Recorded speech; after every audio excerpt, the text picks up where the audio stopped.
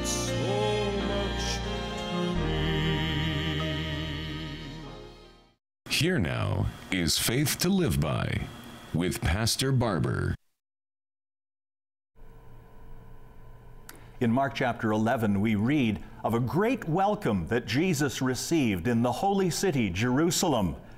Those who went in front and those who followed were shouting, "Hosanna! Blessed is he who comes in the name of the Lord. Blessed is the coming kingdom of our father David. Hosanna in the highest." Heidi Taves now sings "The Holy City."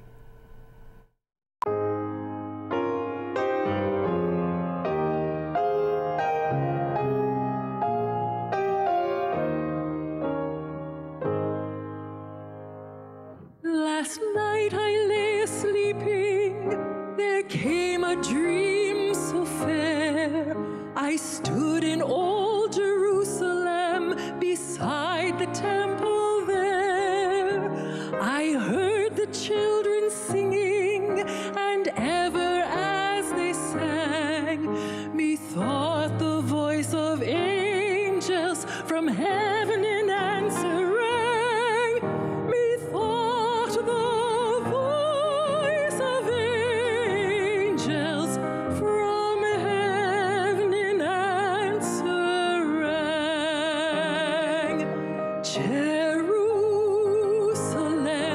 Jerusalem, lift up your gates and sing. Hosanna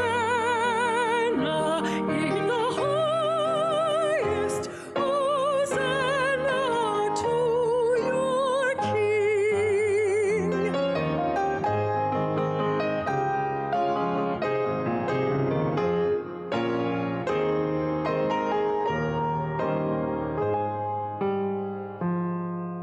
And then methought my dream was changed. The streets no longer rang. Hushed with glad hosannas, the little children sang. The sun grew dark with mystery. The morn was cold and chill, as the shadow of a cross arose upon a lonely hill. As a shadow of a cross arose upon a lonely hill. Jerusalem, Jerusalem, hark how the angels sing. Hosanna in the highest. Hosanna to your King.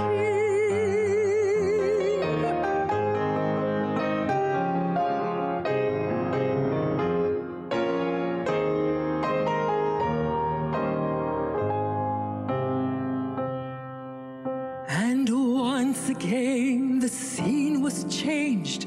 New earth there seemed to be. I saw the holy city beside the tideless sea.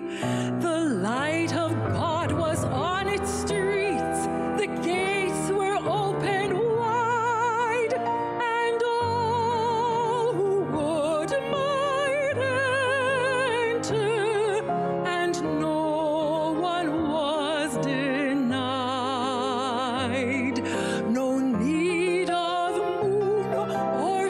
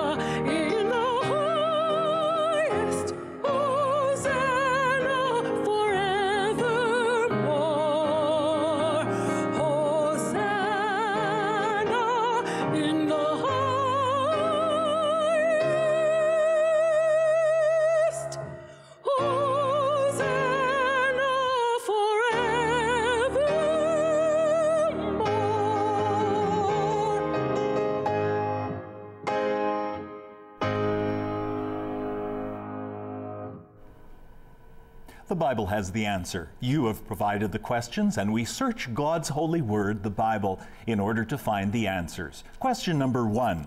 Revelation chapter 20 and verses 11 to 13. Who is being judged here in view of Psalm 103 and verse 12? Let's begin with Psalm 103, verse 12, which reads, "As far as the east is from the west, so far has He, God, removed our transgressions from us." What a wonderful verse. As far as the east is from the west, so far has He removed our transgressions from us. So the question is, based upon that wonderful, glorious truth, a truth that we delight in immensely, we now come to Revelation chapter 20 and verses 11 to 13, and it reads, "I saw," this is the Apostle John, "I saw a great white throne, and Him who sat upon it, from whose presence earth and heaven fled away, and no place was found for them." The questioner is asking, who is the them that is being spoken of here? "And I saw the dead, the great and the small, standing before the throne, and books were opened, and another book was opened, which is the book of life. And the dead were judged from the things which were written in the books according to their deeds. And the sea gave up the dead which were in it, and death and Hades gave up the dead which were in them, and they were judged, every one of them, according to their deeds." According to their deeds. Here we have the spiritually dead. Back in verse 6 of Revelation chapter 20, we have mention right in the middle of the verse, "Over these the second death has no power." There is physical death and there is spiritual death. Physical death is something that naturally happens to every person. Spiritual death is what Christ came into this world in order to forestall or in order to cancel out. He died the death, the spiritual death, which was due to each and every one of us because sin was a part of our genetic makeup, you might say. It was a part of our innermost fabric. We were sinners to the core. Spiritual death, physical death, we need to differentiate between the two. Here, the dead are referred to, and the whole chapter, or almost the whole chapter here of chapter 20 of Revelation, deals with those who have rejected God's mercy, those who have gone their own way, and those who have allied themselves with the devil and with the Antichrist, the beast. And so here we have these coming forth to be judged. And so that verse, Psalm 103, verse 12, that is something different. That is something that applies to the children of God and those who have surrendered themselves to God, those who are delighting themselves in the Lord Jesus Christ. That is a very different situation indeed. Question number 2. Is it possible that Potiphar did not believe his wife's accusations against Joseph? We go from one end of the Bible, Revelation 20, just a moment ago, to almost the very beginning of the Bible. We are in Genesis, the first book of the Bible, and chapter 39, where we read of Joseph having been sold into slavery, and he is now enjoying a considerable success because of his faithfulness. Very possible indeed that Potiphar did not believe his wife's accusation against Joseph, whether he tuned into her wandering eye and some things that were going on in his house while he was out doing other things. We are not told all of the details, but I want to especially zero in on a clue that we are given. I believe it's a clue to unraveling this mystery in Genesis chapter 39, verse 19. Verse 19. We have the woman who says to Joseph, come on, come on, come on, come on, come on. Day after day, Joseph says no, no, no, would not even be with her. Finally, she grabs his coat and says, come on, now's the time. And Joseph flees from her, but he leaves his coat behind in her clutches. She holds that coat until Potiphar returns home, and she says, look at this, buddy. This is what your slave has done to me. Well, verse 19, when Joseph's master heard the words of his wife, which she spoke to him, saying, this is what your slave did to me, his anger burned. His anger burned. It doesn't say that his anger was directed particularly at Joseph. Have you ever been in a situation, or certainly known someone else, they've been put in a situation where there is no easy exit, there is no clear escape route or exit from the problem. And they are frustrated, and there is a fire, there is an anger that burns within them. They don't know quite which direction to vent that, but it burns. I suspect that Pharaoh, he wasn't perfectly sure of what was going on. However, the very fact that he did not have Joseph killed, but rather assigned to prison, though for an interminable period of time, we don't know that there was an end to the sentence, that Potiphar assigned Joseph to prison rather than killing him, I suspect that these are all indications that if he didn't outright deny her claim, that he was kind of suspicious about what exactly was going on. Thank you for these questions. If you have a question, send it to us and we will get to it as quickly as we are able. Our mailing address is Faith to Live By, Box 426, Winnipeg, Manitoba, R3C 2H6. Rick and Matt Bowring now team up singing Calvary Covers It All.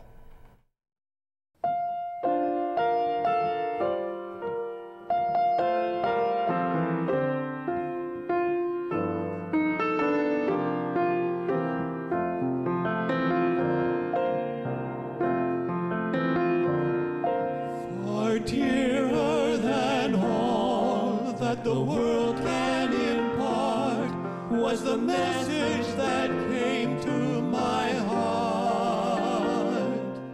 How that Jesus alone for my sin did atone, and Calvary covers it all. Calvary covers it all.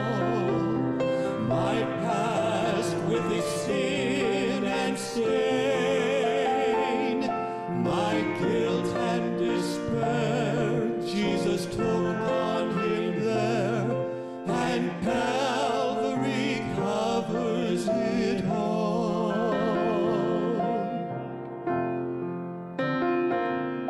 The stripes that he bore and the thorns that he wore told his mercy and love evermore.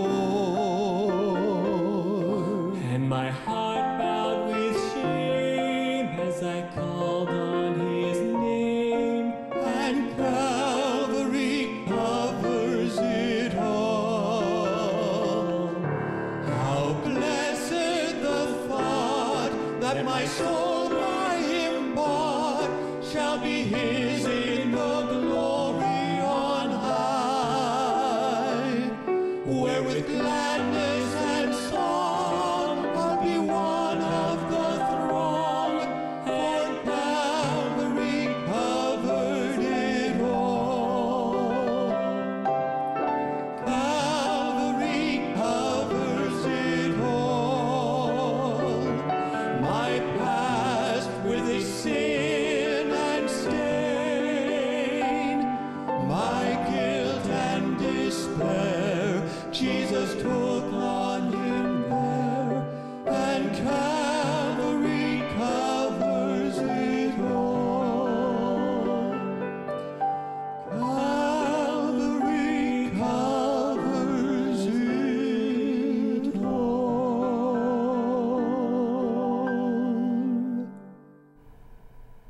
most recent CD, which our singers have put together, is this: Tears Are a Language God Understands.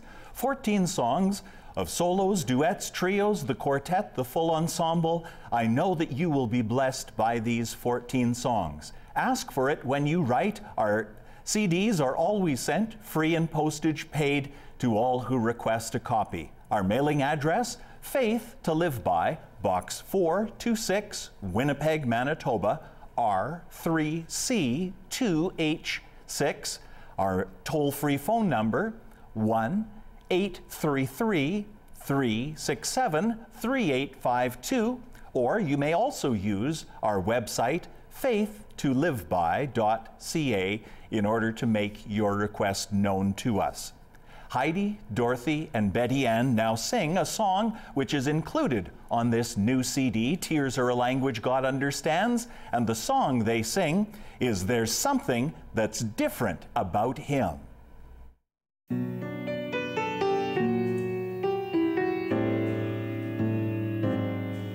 Some say he's just another, but o'er his head rests the star that guided lonely shepherds and wise men from afar. And though he was just a child, he amazed all the crowd, and in the temple you could hear the people say, there's something that's different about him, for his voice has calmed the angry raging sea. There's something that's different about him, for his touch has changed a sinful wretch like me. And although I can't explain my life's different since he came, there's something different about the one whose name is Jesus.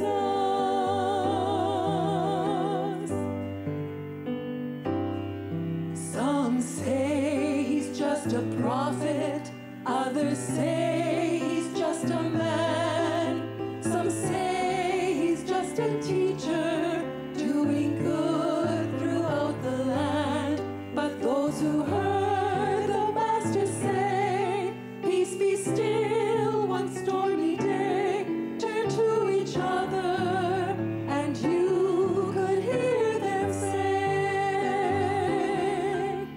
there's something that's different about him, for his voice has calmed the angry raging sea. There's something that's different about him, for his touch has changed a sinful wretch like me. And although I can't explain my life's different since he came, there's something different about the one whose name is Jesus. And although I can't explain my life's different since he came, there's something different about the one whose name is Jesus. There's something different about the one whose name is Jesus. There's something different about the one whose name is Jesus.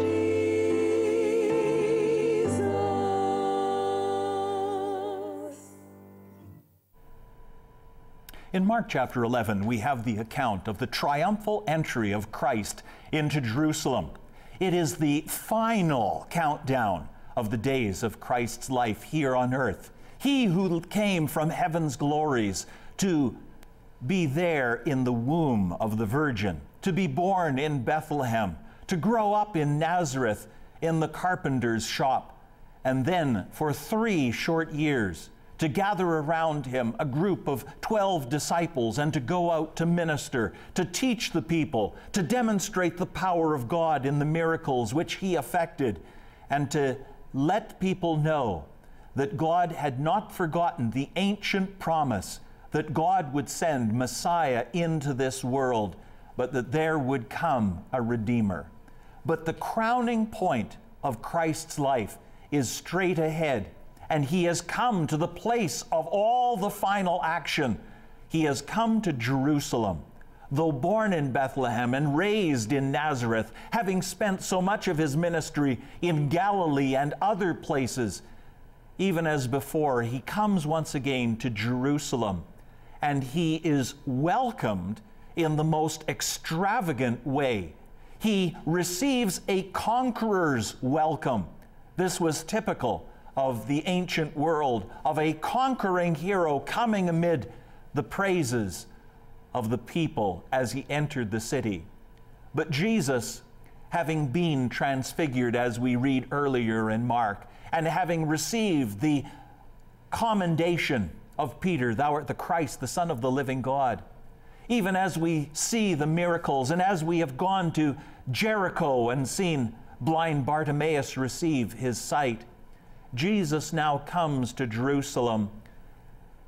All of those other things of vital importance, but the crowning moment is right ahead. But first of all, the people, they are exuberant in their praise.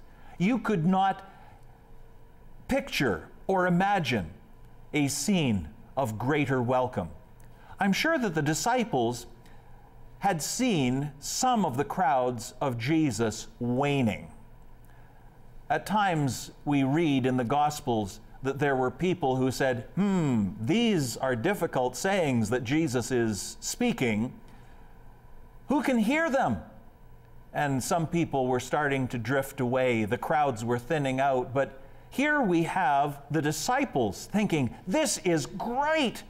Here we have the moment, and this is the place above any other that we would love such a scene to take place in Jerusalem as they come to Passover time, and the whole city swelling to such an enormous degree with pilgrims gathering in, some from the surrounding environs, some from even foreign nations, and at a great distance and great expense and great effort. Here we have Jesus coming. He knew why he was there. The disciples, they were dull. How often we are exactly like them. They did not understand all that was coming ahead, even though Jesus had spoken to them plainly of them going to Jerusalem and of him being betrayed and handed over and crucified. They thought he was just having a bad day.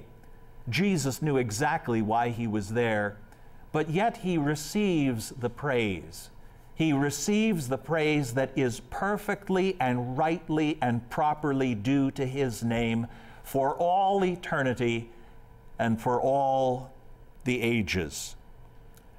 Jesus instructed his disciples how that they would find a colt tied, and that they were to bring the colt to him. They placed their garments upon the animal.